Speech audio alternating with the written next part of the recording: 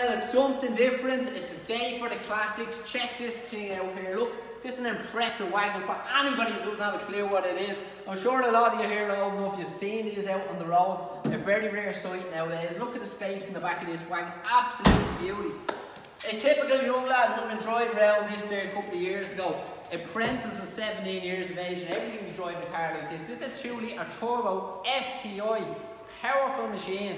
The beauty about these Japos is when they come in the day, there was very little on the paperwork, you know. It was basically a Subaru Impreza, and there was no telling the difference with insurance companies, which was an STI and which was a turbo, so it's pretty lenient, pretty fair quotes, and there was none of this cartel systems giving you the exact models.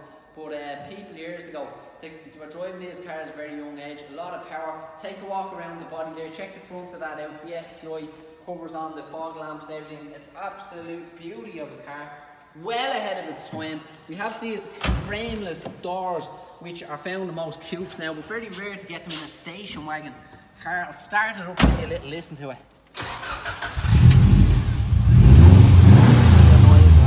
Absolute gorgeous.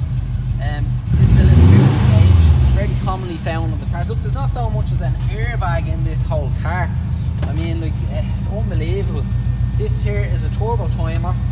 For anybody that hasn't seen them before, the car will automatically shut down now in the next 10 seconds. The idea of it is it cools the turbo and you can safely get out from the car and go in and get your fuel or into the petrol station. This one's not for sale. I'm just giving you a quick video, keeping it part of the classic range. Thanks for watching.